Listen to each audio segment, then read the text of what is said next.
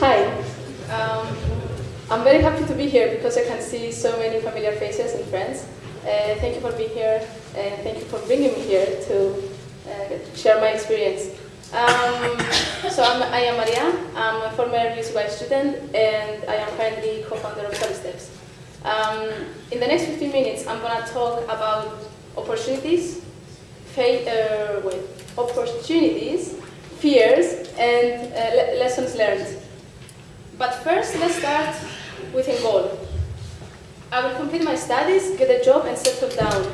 Who has this dream? Or who had this goal? I had this goal. Come on, guys. Come on, yeah? Okay, much better.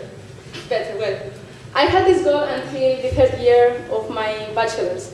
I had this master plan. I'm going to complete my bachelor's in 4 years. I will go to UK because the master's is just a year, so I'm going to finish earlier. And I will come back and get a job, and that's it. Done.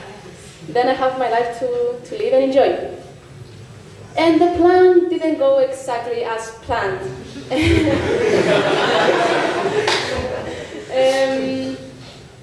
So the epiphany came in the third year when I realized that I want to participate with Erasmus in another university. I wanted to go to Barcelona. And then also that year, I wanted to do a summer internship in another country. So both these opportunities were the first steps that took me outside my comfort zone. Was I ready to take this opportunity? Hell no. My English was quite basic. I was entering my last year in bachelor's, which was a terrible time for me to go anywhere. And I was lacking skills. I was not ready to go for an internship. I didn't have them. I didn't feel that I had the skills that I needed to succeed in the internship. I was lacking confidence. And all these fears were excuses, and these are the excuses that we bring, among many others, for not taking some opportunities. But thankfully, I ignored them, and I applied. I applied to those opportunities, and I went to other countries, and I spent some time there. And these fears didn't affect me while I was studying there. It didn't affect me while I was working the internship. They were just excuses. They were in the back of my mind. And what I learned is that excuses that will be always there, and we need to ignore them. We need to just shut them down and get the opportunities. Get as many opportunities as you can. So after those two opportunities, I found out about Erasmus Mundus. This is a different type of master's degree. And as an Erasmus Mundus student, I studied in 2 universities in 2 different countries. I paid 0 for my tuition fee while I was living in other countries, which was awesome. And it gave me the opportunity to work in a big company to do my master thesis. And after finishing that, another door opened to work in another big company, Novartis, where I met Andreas. So what you can see here, you can see opportunity, opportunity, opportunity. And the thing is, one opportunity brings another, and all together create this sequence of opportunities, which is it's a sequence of your life. And you should make sure that you're creating an exciting life sequence, because it's your life. Do something exciting. And of course, I had all this what if. What if I'm not good enough? What if I would never finish my master's? What if I get fired in my first job? Oh my God, I was literally freaking out. But I applied anyway. And I got in, not because I was the best. I had average grades. I failed in 3 courses at UCY. And I'm very proud of it because I learned so much more after failing those courses. So I acknowledge my fears and I just live with them, but I don't let them win. I apply and I get opportunities as much as I can, and I just leave the fears there. I ignore them. So, while I was in Switzerland at Novartis, I met Andreas. Andreas is so much into startups and entrepreneurship, and we applied to Startup Weekend competition. So for the ones who don't know, Startup Weekend is a 3 days competition. You go, you team up with other people, and you have 3 days to come up with an idea, try to validate it, and build a prototype. Validating an idea means go out and talk with people who have this problem that you thought that you want to solve. So you try to see if there is space for you to actually solve that problem. And those 3 days were the best 3 days, the best weekend of my life. Like, I was so excited. Every day, before I sleep, not that I slept a lot those 3 days, but every night I was blogging about it because I wanted to transfer my excitement to others. I wanted others to participate to a startup weekend when they have the chance. I think you're going to get the slides if you ask for them. Feel free to see the blog posts. So at that point, after the startup weekend, I realized that Novartis, yes, it's a huge organization. I was learning a lot, but I wanted to have a different kind of impact on problems that I personally care about. And that is why, I wanted to work in a startup weekend, but as a full-time job. I wanted to do that every day. And that's when I discovered EF. EF is a startup accelerator. Accelerator is a program that helps teams build their startups, and they help them accelerate their procedure to build a company. EF, though, is a bit different. It's the only accelerator that instead of taking teams, it takes individuals. For me, it was perfect because I didn't have any friends who were interested in startups, and I really wanted to do something. So I applied by myself, and I found 50 other people inside this program that they did the same thing. And so I quit my job. And it was scary. People couldn't understand why I did it. My friends called me crazy. My dad was not happy at all. It was a nightmare, but still, I did it. And I left Switzerland and I went to London. It was the best decision I have ever taken. Okay, this is a slight reminder for me to remember what to say. So why did I tell you all this story by now? I'm just telling you, selfishly talking about myself. It's because a lot of you are students, and you can find similarities to what you're doing with what I did and what I am doing. So I was a student with very, very small ambitions. I had that plan that I showed you before. And I had very, small ambitions, big insecurities, no confidence. But the only good thing that I was doing, I couldn't let the opportunities go. So that was one good thing. When I saw opportunity, I was trying to get it. Even if I was not ready, even if I was not the best person. The good thing about these opportunities, you don't judge if you're going to get in. And the others judge for you if you're going to get in. So if they think you're good, you get in. It's so simple as that. So try think, for your case, in which stop you are in your path. Are you a student? Have you taken any opportunities? Try to find what you can do next. Try to create your sequence. So let's go back now to EF. I got into EF, and the first thing I learned is failure. And what I learned is that there is no such thing as failure. There are choices and there are decisions. How is it possible? I know that in Cyprus, because we are such a small community, society, when somebody fails, everybody gets to know about it. And everybody judges that person, he failed. It's like the worst thing that can happen to you, to try something and fail. I know that from personal experience, and I'm sure that many of you know the same thing.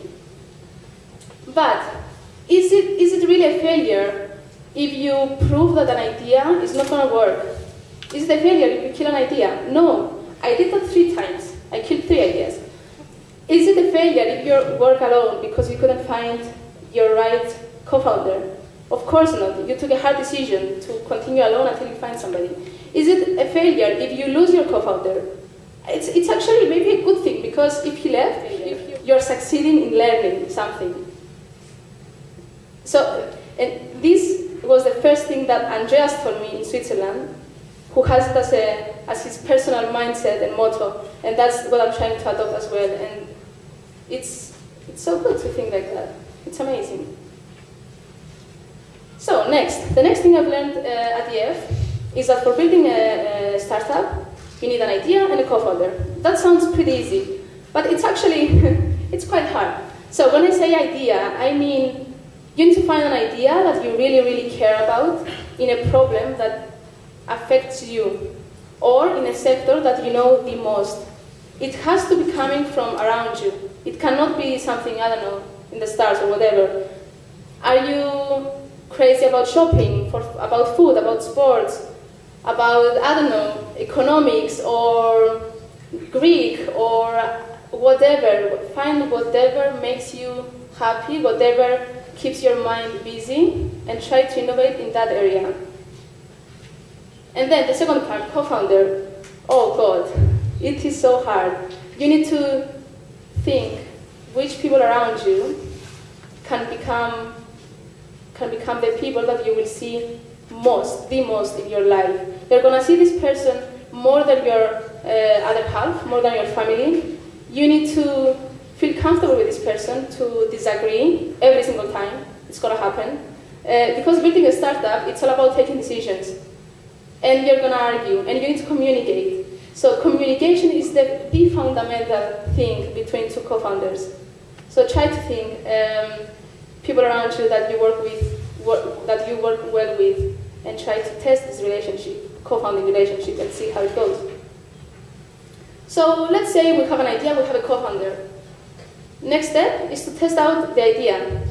I have first to test out and not the build, because usually we rush to build something before we even ask for the idea to see if it's actually something that people want.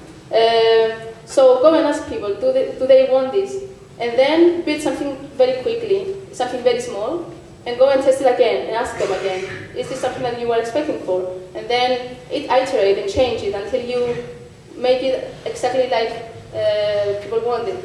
So test early, test often.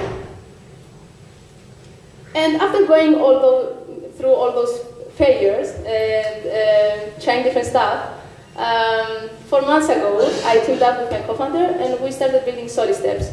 SolidSteps is the only automatic solution for SMEs, small and medium businesses in the UK, to select, set up, and manage their pension schemes. The reason we went into this sector is that there was a huge need. There is a new legislation in the UK that obliges all the employers to set up a pension scheme by the end of 2017. So why now? It was very clear. And why us is because my co-founder is coming from an economics background and I'm coming from tech. And we could see how our skills could blend together and build this platform. We are only two and we're doing everything. So it's like building the product and trying to find customers, make all those cold calls with people who speak English as their first language, and I'm speaking English with my Greek, Spanish accent, and I'm like, yes, would you like to buy my product? And they're like, no. It's like you need to learn how to make these questions, you need to learn how to talk to investors, how to try to fundraise. There are so many things that we didn't know, we didn't learn at university, because during your degree, you're focusing on becoming an expert in one field. But when you're going into startups, you need to learn so many other soft skills that you're going to need to make your company work. But you don't need to know these skills, you don't need to get them before you start a startup. You're learning by doing, and it's the best way to learn, because you don't spend any time beforehand. Usually, whatever we learn, it's like theory until you face it somewhere in real life. So here, we don't learn anything, we start doing, and then we have a problem. And then we need to solve it, so we learn that moment and we solve it. So it's actually a more direct way of learning. So that was my goal. Now it's totally deleted, and I hope that you will replace this with your personal goals and make it not be the end, but to be continued, and try to find what inspires you and what makes you happy to do. It's never too late to seek for opportunities. Opportunities are everywhere, and it's never late. It doesn't matter how old you are. It really doesn't matter if you have a job. Jobs are, okay, in Cyprus jobs are not everywhere, but in the world jobs are everywhere, and there are a lot of opportunities. So try to do things now that you can. So, baby steps. First step is tomorrow. Tomorrow there is the Insight Conference. Stylianou also mentioned it before. We have some very limited discounted tickets. Students, university students who are interested, please come and talk to me afterwards. We have very good offers for you guys, and it will be an amazing experience for you. This is the biggest conference that ever happened in Cyprus. It's going to be 2 days. Speakers are coming from all over the world. They are not only Cypriots and Greeks, they are coming from UK, USA, Israel. It's really an amazing place to be in this weekend. I can't recommend it highly enough. Like, seriously. It's just a weekend. It's okay if you don't sleep enough this weekend.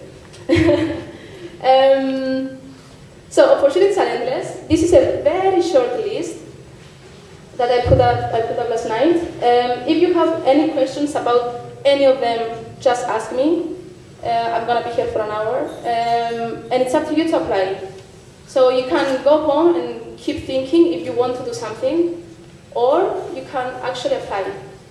And actually, for everything that I've done, I didn't think about it. I just applied, and I thought, okay, they're not going to get me, so I will apply and forget about it. And then I was getting the call and the email, hey, you're in. And I was like, oh, cool. I didn't expect it. So just apply, guys. Thank you very much.